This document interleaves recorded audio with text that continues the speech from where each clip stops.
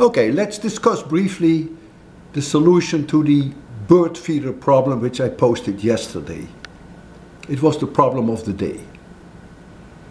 You may have noticed that the bird feeder is very special. It's squirrel proof. If a squirrel would try to get seeds out of it, the openings would close. So there's a gate that goes down. That doesn't happen when light birds try to get seeds. The seeds do not come out, as some of you have suggested, because of the rotational effect, like centrifugal forces. Not at all. The seeds come only out because the birds just pick at them. The red bird, the bird with the red head, beautiful, is a woodpecker. They are pains in the neck because they make holes not only in trees but also in the wood of houses. They can make hundreds of holes. They do that to find insects, to find food. And of course, you have to have your house repaired with all these holes. Okay, let's now talk about the physics of the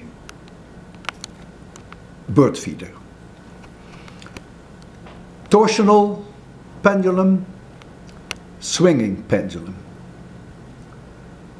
Let's assume the bird feeder is hanging still, not rotating, not swinging, and a bird, mass m, speed v, arrives at the bird feeder radially inwards, aimed right at the center of mass.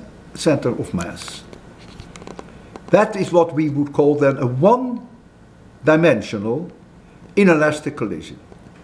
It's inelastic because the bird stops on the bird feeder. So kinetic energy is not conserved, not at all. You lose kinetic energy into heat, but momentum is conserved. So it's a very easy problem.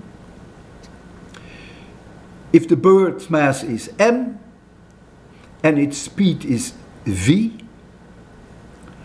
and if the speed after the collision is v prime, and if the mass of the bird feeder is capital M, then you have a simple equation, mv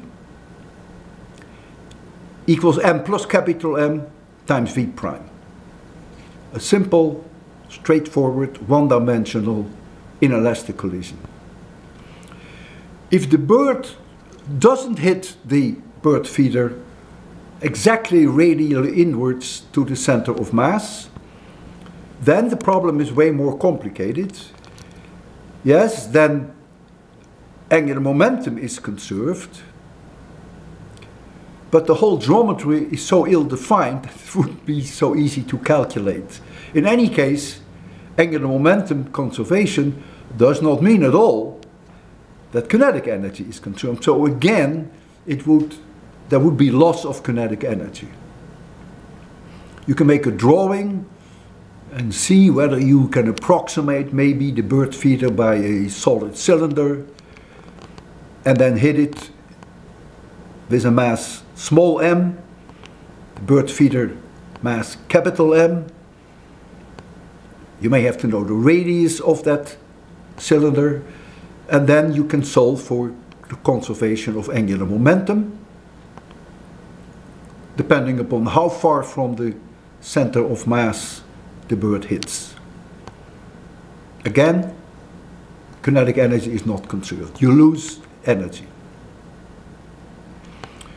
So now what happens when a bird is on the bird feeder, sitting still and flying off? Well, surely kinetic energy is not conserved, because there is no kinetic energy when the bird is sitting there and the bird feeder is not moving, but afterwards there is kinetic energy, both in terms of the bird and in terms of the pendulum and the torsional pendulum. So the only thing that would be conserved if the bird flies radially out is momentum. The momentum of the bird is in the direction that it's flying off, and the momentum of the bird feeder would be in the opposite direction, so that the net momentum is zero. There's no such thing as any conservation of energy, at least not mechanical energy. The bird is generating work, is doing work. Not all that work will actually be able to go into mechanical energy. It's not an easy problem at all.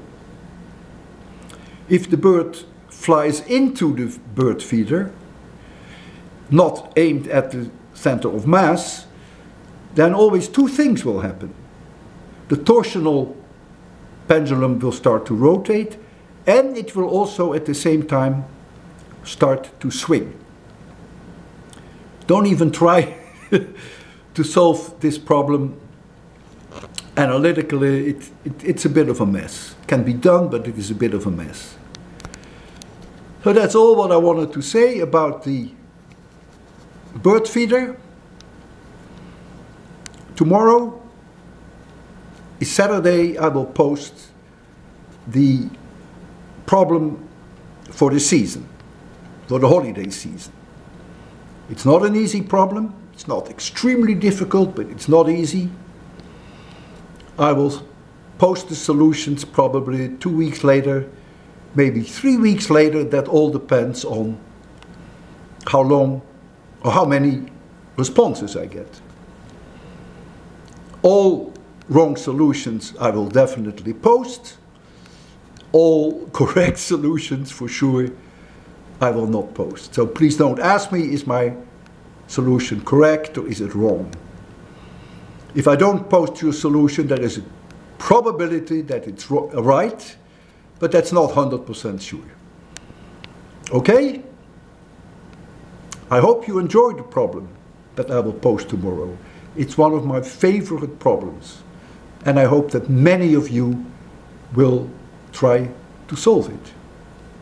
Yes, it's a simple harmonic motion. Take care.